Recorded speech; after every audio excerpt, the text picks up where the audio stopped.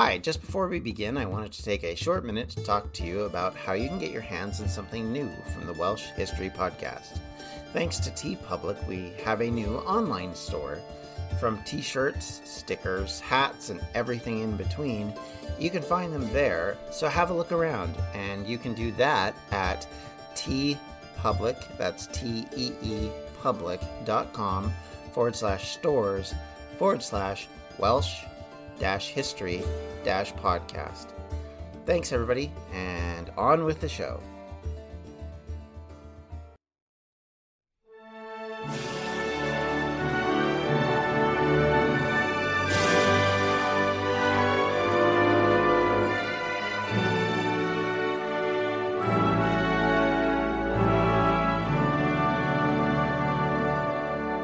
Welcome back to the Welsh History Podcast, episode 148, The Rise of Jasper Tudor.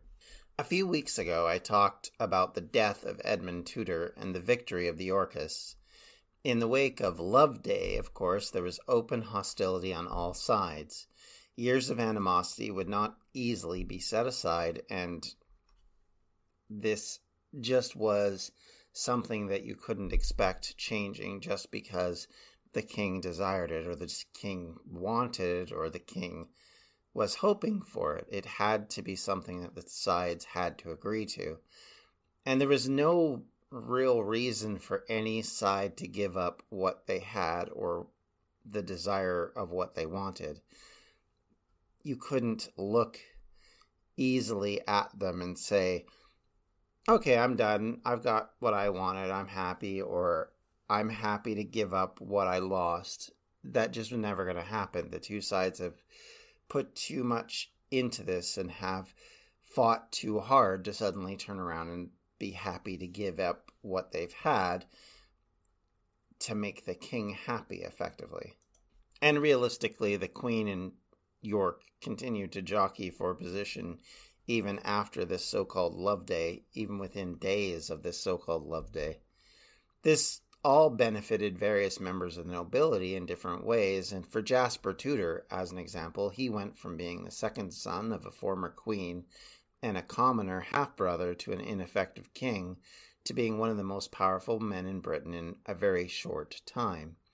Jasper seemingly used his position to create what he could under the circumstances. He played politics during this time generally fairly well, key point being during this time. Protecting his brother's family in Pembroke, setting up security across South Wales, hoping to protect his new holdings from the Yorkist opponents across from him in both Wales and in England. In order to protect his holdings, he went around securing them through various means. In the case of Tenby, as an example, he would put new 6-foot wide walls around the town to keep the town protected as it lay near the mouth of the Bristol Channel. Of course, it's a key point for observing shipping in and out of that channel, and has always been a key point for Wales from the south. Jasper also was tasked with punishing those who were likely responsible for the death of his brother. Sir William Herbert, the Yorkist ally, who had been collecting men in the valleys of north of Cardiff, continued to carry on his opposition to the Lancastrians. Herbert, whose grandfather was David Gam, who we mentioned earlier a few weeks ago, was, along with his allies, brought to justice by Tudor. Among those he captured were William, Walter Devereux, and members of the Vaughan family, to the courts in Hereford in March of 1457. But if Jasper thought he would gain revenge, or at least a measure of justice, he would be proven wrong. The fear for those who supported the Queen was that the attacking Herbert and company would be seen as a direct attack on York. So likely, against their own desires, they would have to be careful and cautious. And even as they wanted to take out more vengeance, they would have to mollify themselves with only minor punishments. Herbert and the Vaughans, as examples, were pardoned, and only Devereux saw some jail time, and he himself spent 10 months in prison for the crime. This put a huge stake through any sight of peace between Jasper and the Yorkist.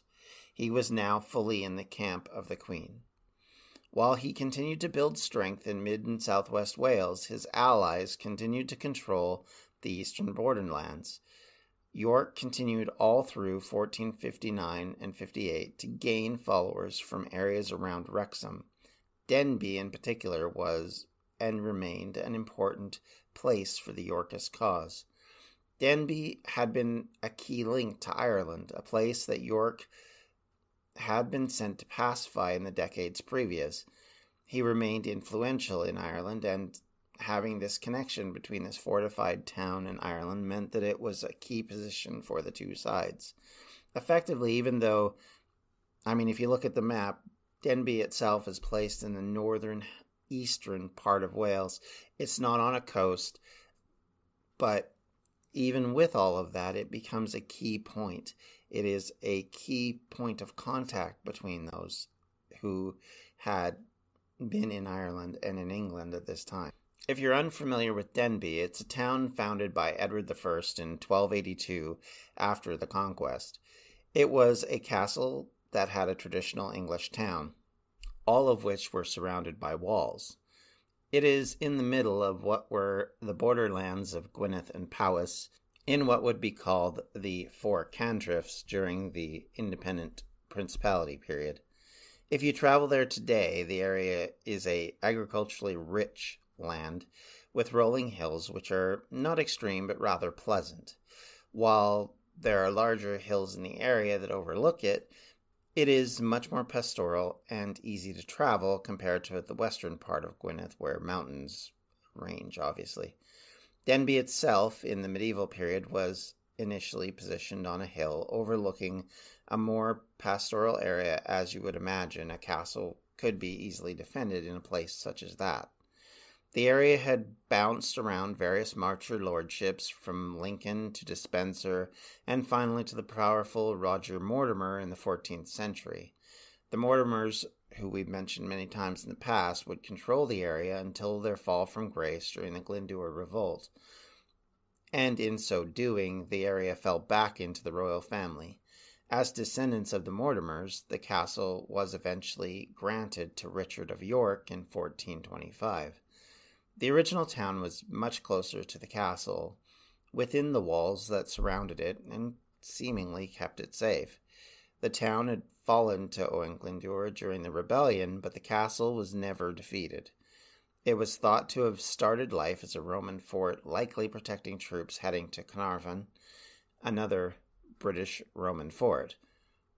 The town started to grow beyond the walls fairly quickly after its establishment, as 2/3 of the town was positioned outside of the walls, which, even in the medieval period, this was the case, which had been built to protect the castle, obviously when they were protecting the original town site. This meant that Denbigh was an important location both for Richard of York and for his Lancastrian opponents. Controlling this fort controlled a key access point into North Wales. Obviously, this was positioned in an area which was the easy travel position between Chester to Anglesey. This would obviously be a key point of invasion back in the days of the Glyndŵr Rebellion and in the days of the Principality when Llewellyn the Last was fighting Edward I, and had been a position and a situation going back probably even to the Roman period where troops would travel along those coastlines, avoiding the more difficult areas to travel and to traverse. So you can understand why it would be such an important part of York's land holdings, and of course, because it's in an area of the Marcher Lordships, would be an important position to take. So, getting back to where we were, the desire of the Lancastrian side in 1459 was to root out the influence that the Yorkists had on the Welsh marches in particular. If they could drive them out of that area, it would firm up the Queen's support from the Midlands and act as a bulwark against Yorkist influence in the north and in Ireland. Once again, the tensions ran high in the land. 1459 was a year of a slow build.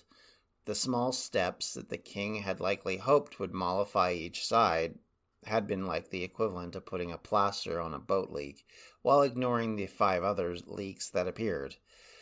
As summer became autumn once again, confrontation appeared. On September 20th, Warwick returned from Calais at the head of a few hundred men looking to link up with York, who was once again coming into his possessions in Wales, with his Welsh supporters in tow. From the north, Lord Salisbury was moving around 5,000 men south to meet with York at Ludlow. Lancastrians had hoped to stop this meeting, and they hoped by doing so to defeat one of the major forces coming south before they could do any more damage. The Yorkists were hoping to use their military experience to once again overcome the larger royal forces. Salisbury had to know that the Queen and her military leaders would be prepared for this move south, and wanted to avoid that link-up. The royal army was led by an elderly James Touchet, known as Lord Audley, the Chamberlain of South Wales. Audley was able to gather a force of estimated to be from as low as 8,000 men to as high as 13,000.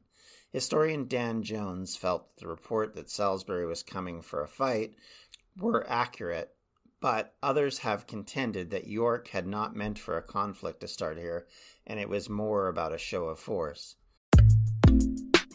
Hi, I'm Mark Machado, broadcaster and Sri Lankan cricket fan. Every week, Estelle Vasu Devon and myself will drop several episodes of Sri Lanka on 99.94, keeping you up to date on the latest from the Sri Lankan cricketing world. If you want to know what Hasaranga is up to, where Chhabri Athapattu scored her runs, or what Naroshan Dickwalla has been discussing behind the stumps, then make sure to watch or listen to Sri Lanka on 99.94. You can find us wherever you get your podcasts, on YouTube and on the 99.94 app. Join the Sri Lankan cricket conversation and get involved. A news story gets shared by a friend on social media, or you catch a tweet that really makes your blood boil. But how do you separate fact from fiction? That's the premise behind Disinformation, a 10-part series from Evergreen Podcasts and Emergent Risk International coming this fall. Tune into Disinformation wherever you get your podcasts. And remember, don't believe everything you read. The Queen's forces were men from the West Midlands, thus were familiar with the area and would have further incentive to fight to protect their own lands, not just because of royal power. It also does not take a genius to see why this would motivate them.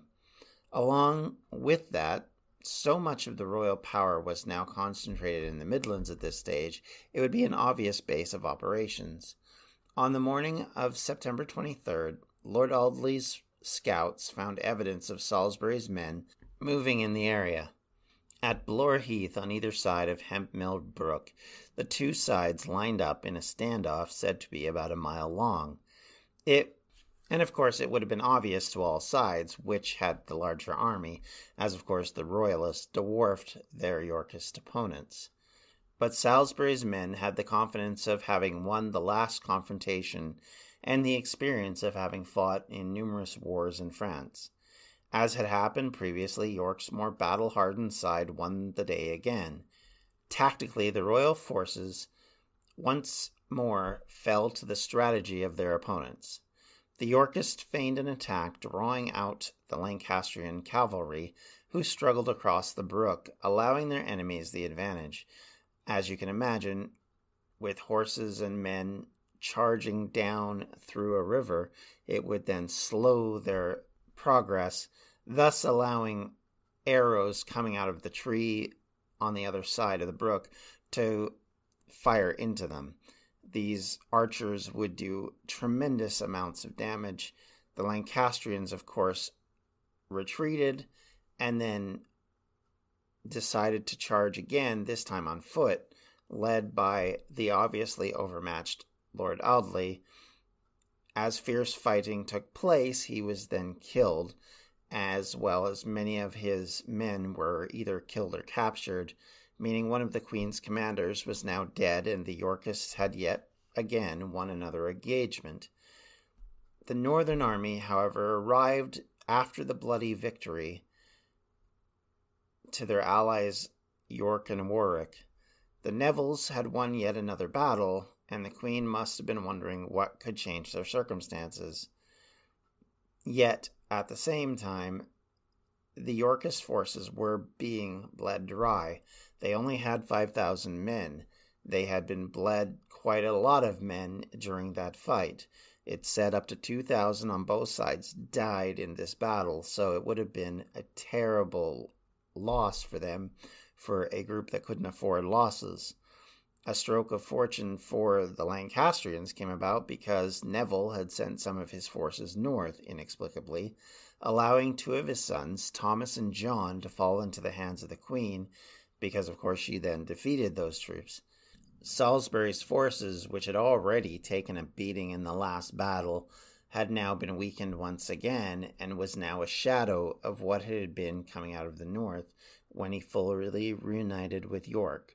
The Queen's Pyrrhic gambit appeared to have worked. The royal army, now considerably stronger than York's, were marching towards him. Knowing it was actually not a good situation, York offered to confess loyalty, and in return the king offered pardons for all who would join his standard over the next 6 days. On October 12th, at Ludlow Bridge, the two sides met again.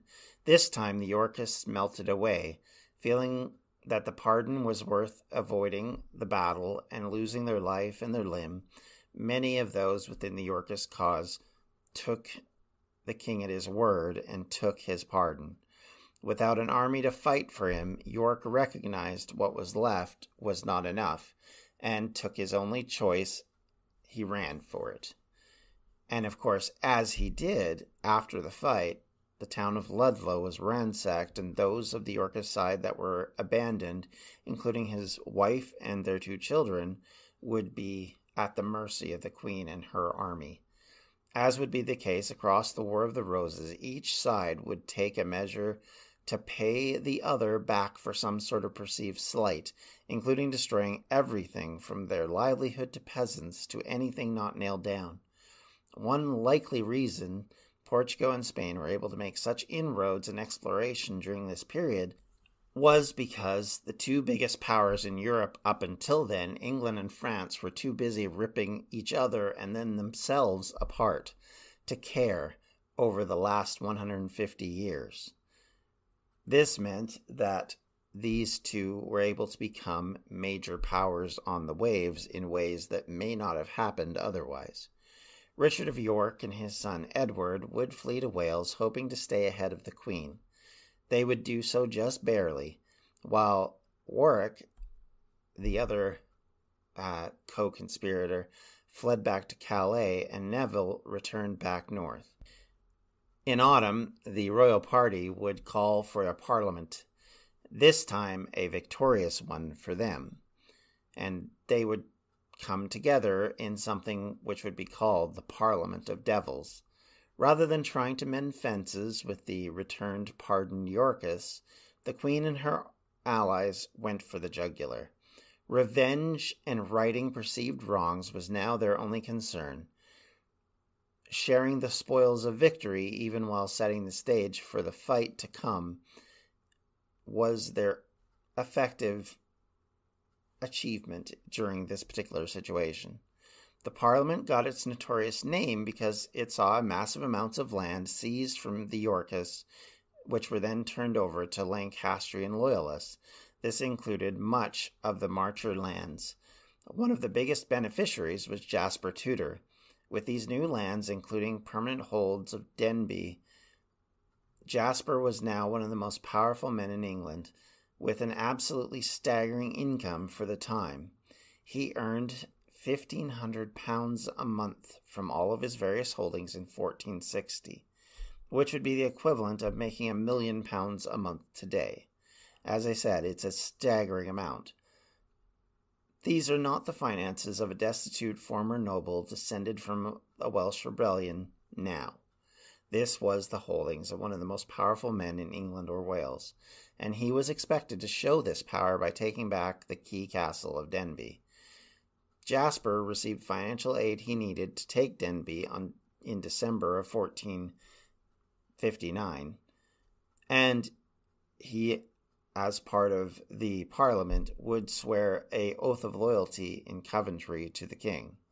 On January 5th, 1460, Tudor was officially commissioned as Master Forester of the Lordship of Denbigh, as well as the Constable of the castle. Now he just needed to take it. He spent a massive amount of money and time to do so. In the end, he would spend about £650 trying to besiege the castle and take it back. And, of course, because of that doggedness and financial backing, he was able to do so. Tudor was also commissioned with the campaign to drive the Yorkists from Wales entirely, either by allegiance or execution. He was given the power to recruit anyone in Wales he needed to carry out his duties, and by March 3rd he was in Denbigh besieging the castle. It took 2 months for Jasper to achieve his goal of taking Denbigh, as both the town and castle would follow him. He now had his northern base of operations to flush Yorkists from the east to west. The damage caused to the castle would actually take about 2 years to repair, and it would cost about £1,000. So even though it cost £650 to attack, it took more than that to actually fix what they had done. And this would actually happen under a completely different regime. York and his son, meanwhile, fled to Ireland by this point and planned once again with their allies from across the Channel on how they would be able to come back from their massive defeat. Once again, another one of these two warring sides had lost, but neither side was willing to give in. The Queen might be in power, but Richard of York was far from being out of the race and out of the fight. In fact, a year from now, they will once again have yet another confrontation. In Wales, however, Jasper Tudor now stood at the pinnacle of his power during the War of the Roses. It was a height which he may have looked back on ruefully in the days to come. But either way, his place was now secured. His stepbrother's kingdom looked secure, and their enemies would have to rebuild before they would be a threat again. In the days to come, Jasper and the Queen would learn just how fast the Yorkists could climb back up their ladder of power. Obviously, it makes you wonder why they didn't learn from it from the first time this had happened. But nonetheless, that's where this story continues, and we will look further into this as we go. And with that, I want to thank you all for listening. Thank you all for being a part of this podcast. I sure appreciate all the emails I get, all the contact I get, all the private DMs that ask questions, that talk to me, and it's sure one of those things that I really appreciate. It's one of those things about this podcast that makes me very happy, because certainly I don't have all the answers, and certainly I will never have all the answers, so it's always nice to have someone who might know a bit more about it to talk about those kind of things, and certainly this has been very meaningful, so I hope it continues to be for you as much as it is for me. And with that, if you would like to contact me, you can do so at the Welsh History Podcast at gmail.com, or you can contact me on Twitter at Welsh History Pod, or on Facebook at facebook.com/Welsh History Podcast. And if you would like to help contribute to the podcast, you can do so at patreon.com/Welsh History. Thank you everyone for listening. Thanks once again. We'll see you next time. Until then, take care. Have a great day. Bye. This has been a Distractions Media production. For more info, you can check out everything we do at distractionsmedia.com.